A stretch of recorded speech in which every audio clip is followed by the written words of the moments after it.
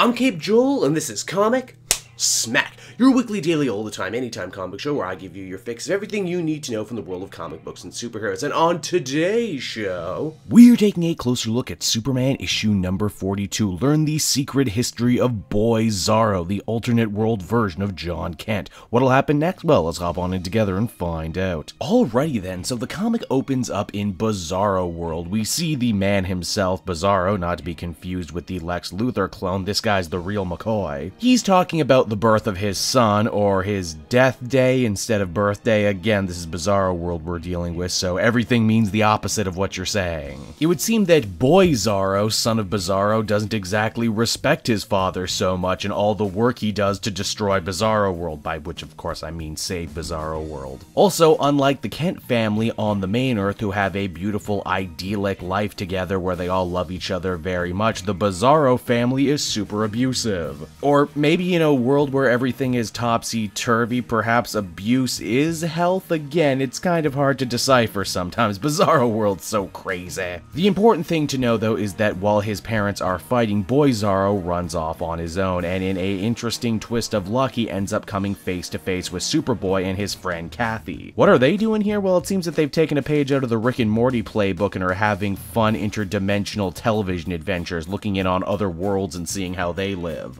It's interesting to note, too, that John has come all the way to Smallville to visit Kathy, who is herself an alien and also incredibly intelligent, so she was able to build the dimension-hopping stuff. And yet she's still treated like a child, and in fact still lives alone after the fallout of a past Superman story arc.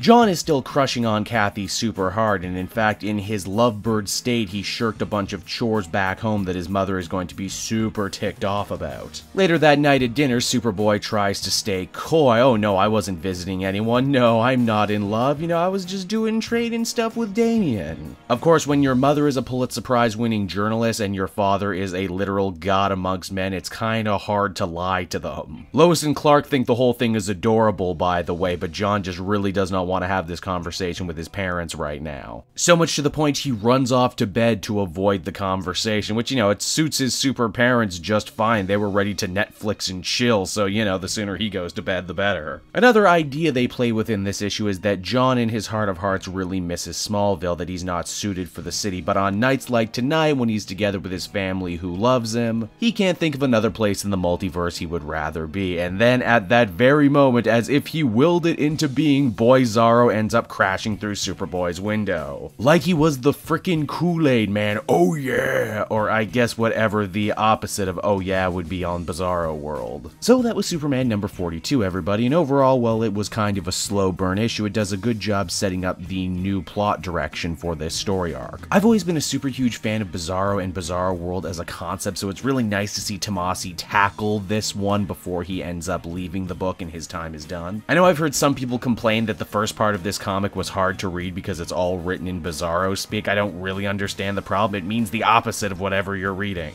Happy to see Kathy come back too. She seems to be quite useful as a character, a big brain who's able to create interdimensional travel devices. Hey, you know what, if they ever think of growing the Super Sons team, I think she would make a pretty interesting addition, don't you? Especially if they want to continue this whole junior romance between her and Superboy. Overall, I think I'd feel comfortable giving this issue a 7.5 out of 10. So that's Superman, everyone. I hope you enjoyed it, and as always, be sure to take a closer look at some of these other videos I've been working on. Then you can follow me on social media at Cape Joel, so you always know what I'm doing next. And hey, if you like what you see and are feeling in a supportive mood, please check out my Patreon link down in the description. Patrons get exclusive access to videos and content before anyone else, and you can do so for as little as $1 a month. And until next time, everyone, this has been Cape Joel. Thank you so much for watching and listening, and I'll see you all again later. Bye-bye.